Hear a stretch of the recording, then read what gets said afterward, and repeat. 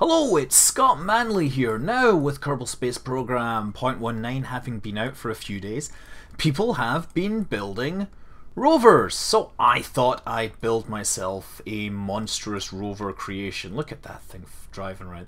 There's a previous example I've been messing with, but look at this. It is literally massive, and it also looks like it has a pair of eyes on the front from those air intakes.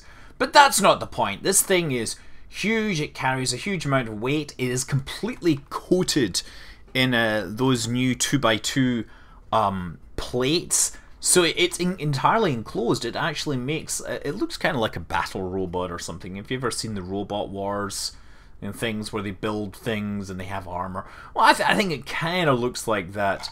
Obviously it has really terrible lateral vision, what with the cockpit being there, and well, they only have like a 30-degree field of view. This is mostly like a transporter for transporting something big around, and it'll go a decent distance. It is also nuclear powered.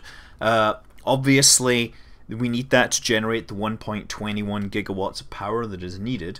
Now, but the best thing is, if I bring it to a stop, I can show you one of the other cool features. Yeah.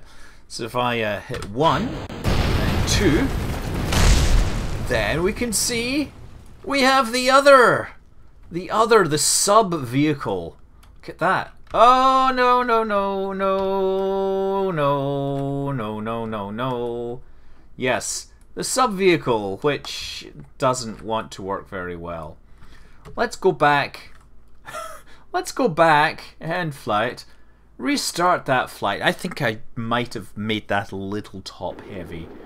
I thought that by switching into translation mode it might save it a little. So now the big secret is out. Yes indeed, I press 1, I press 2, and I have my rover which can race down the runway at even faster speeds than the parent rover. So we have a 2-stage rover.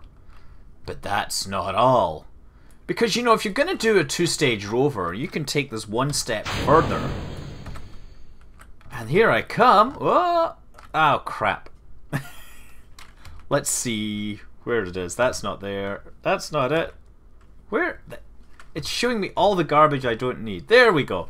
I now have myself the other rover, and it can drive alongside its parent and say hi. Hello. Try to crush me. Ah, crunch.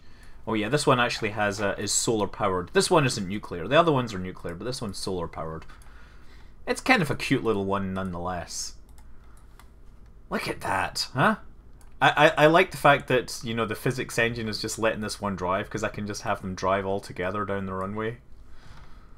Beautiful. One little happy family there. And yeah, that was my first attempt at a rover.